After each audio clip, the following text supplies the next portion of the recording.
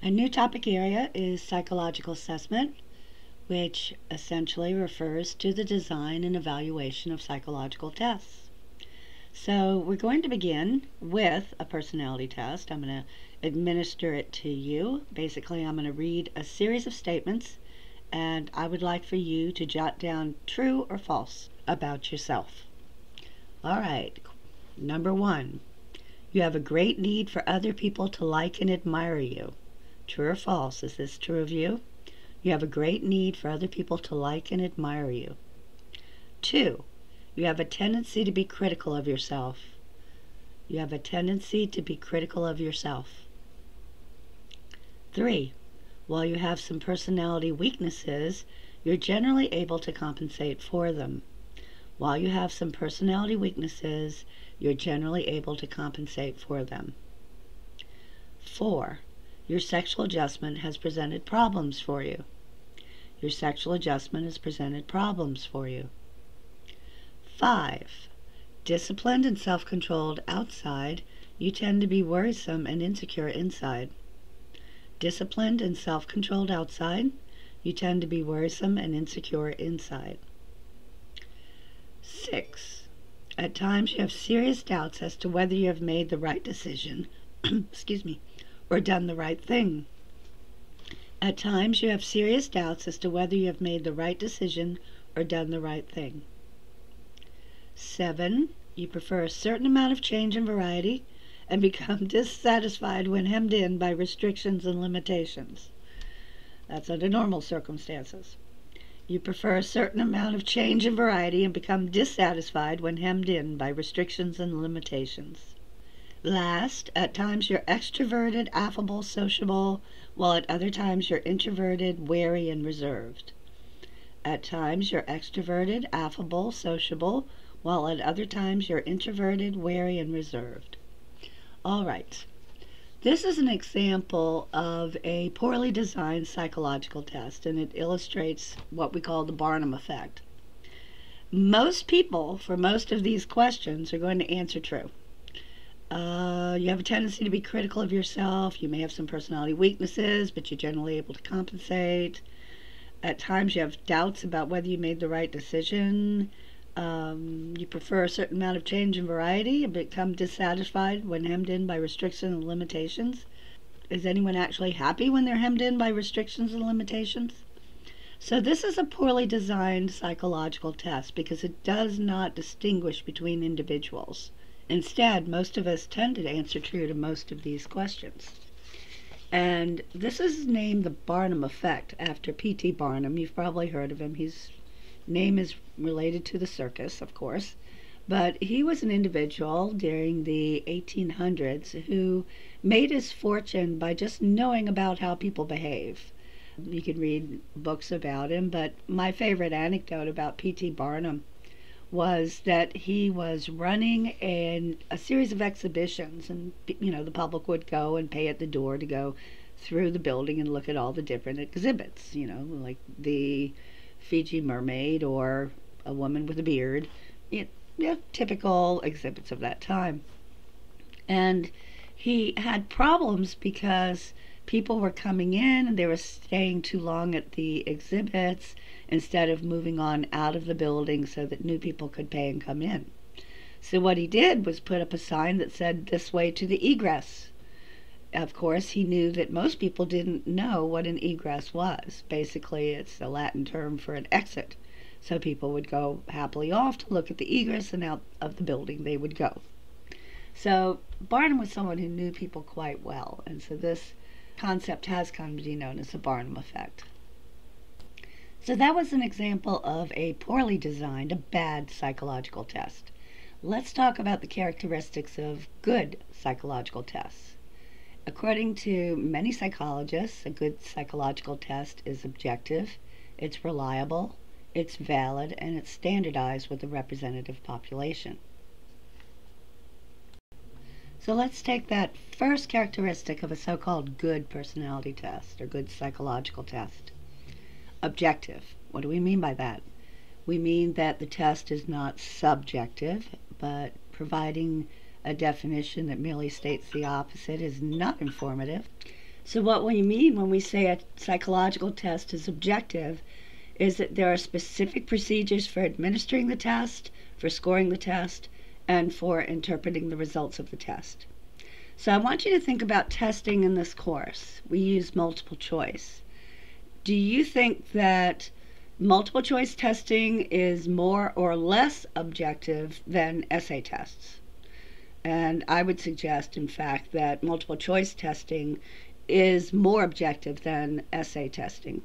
Now, when I give students an essay test, I try to make it as objective as possible, planning ahead how it's going to be scored and what specific information I want students to provide in the test. You try to make it objective, but a multiple choice test is inherently more objective than essay. And again, with our multiple choice test, there are specific procedures for administering the test. Back when we could go into the classroom, you would take the quizzes there, and the TAs would follow specific procedures for administering the test. And there are specific procedures for scoring the test. Basically, you get 1 point for every question you get correct on a quiz. A second characteristic of a so-called good psychological test is that it's reliable.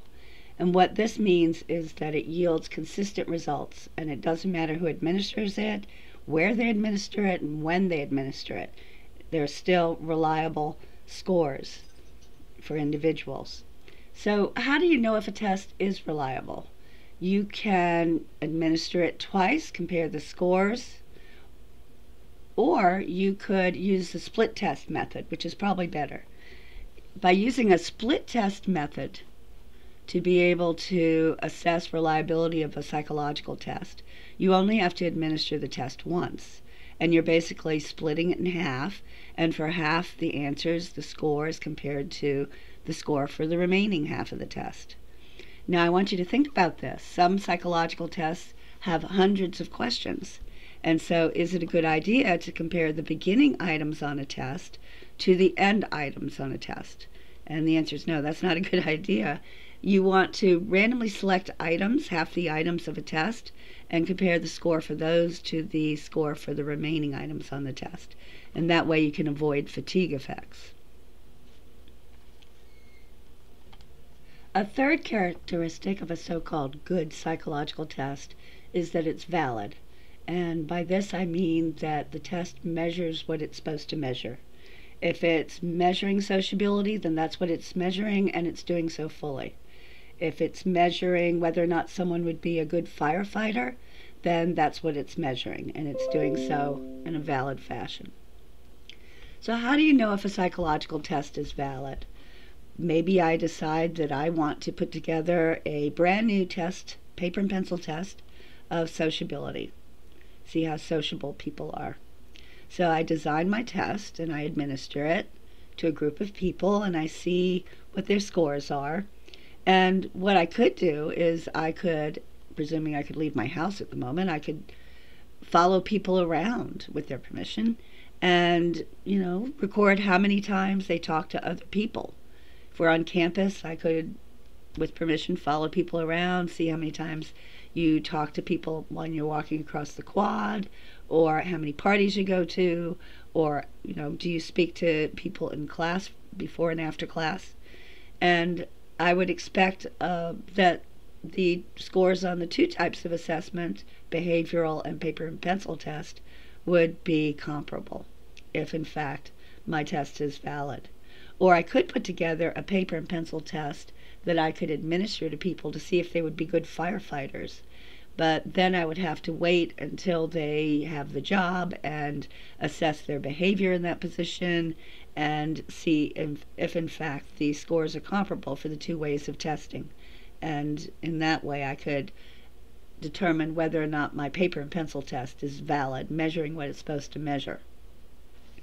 Now here's something important. I want you to think about it. A valid test is necessarily reliable, while a reliable test may not be valid. If you think about it, a test that's measuring what it's supposed to measure is going to do so reliably. It's going to do so consistently. Scores on that test are going to be similar across time or within the same test.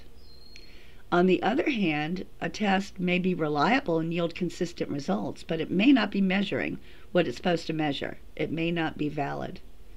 For instance, I know I upset people with these comments, but horoscopes, fortune telling, those types of assessments are not valid.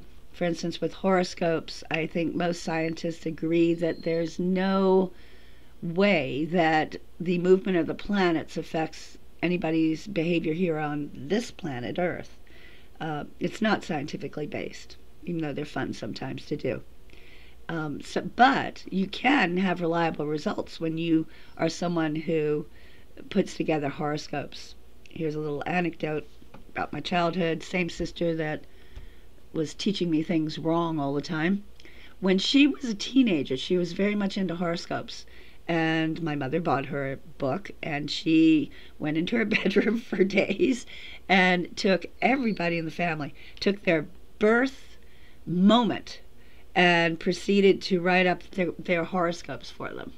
What she did were a series of fairly convoluted calculations regarding the movement of the planets and the exact time somebody was born. But she followed kind of a cookbook formula to do this. And I would suggest that anybody else using the same book, the same instructions, the same calculations would come up with a very similar horoscope to what she did. And so there kept your reliability there. But, hello, probably not scientifically valid. Here's a simple illustration of what I'm saying, that a valid test is necessarily reliable, but a reliable test may not be valid. I drew a line on the screen there, and I'm asking, how long is this line? Now, if we were in the classroom, you could imagine that I would invite everybody up to the front of the room and hand you a ruler, and everybody in the room would measure this line using my ruler.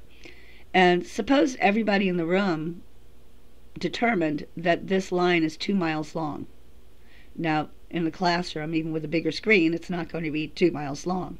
But because I give you a bad test, a bad ruler, where the marks are all incorrect, everybody in the room came up with exactly the same measurement. And yet it's not a valid measurement. So, yeah, a valid test is necessarily reliable for the most part, but a reliable test may not be valid. So let's test you. Standardization of a psychological test allows you to 1. Modify the results, 2. Reduce the reliability, 3. Interpret the scores, 4. None of the above, and you should know that the answer is 3. Interpret the scores. So let's talk a little bit more about the procedure of standardization. And here I want to do it in the context of intelligence testing. We'll be talking about intelligence tests a little bit more later, but right now most modern intelligence tests are standardized using this normal curve. What I really want you to know is that the mean of modern intelligence tests, for the most part, is 100 points.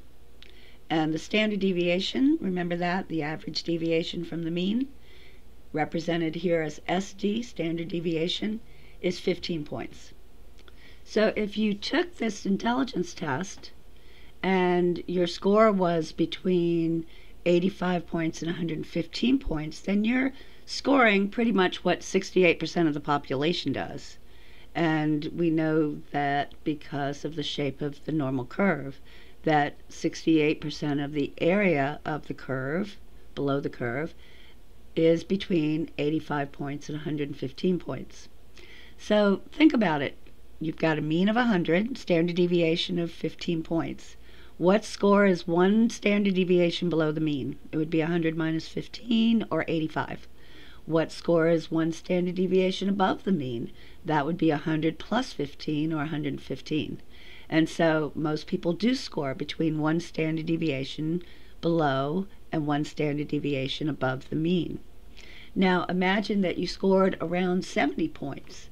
That is 2 standard deviations below the mean. 100 minus 15 times 2. So 15 times 2 is 30. 100 minus 30 is 70. So that's a pretty low score. It's 2 standard deviations below the mean.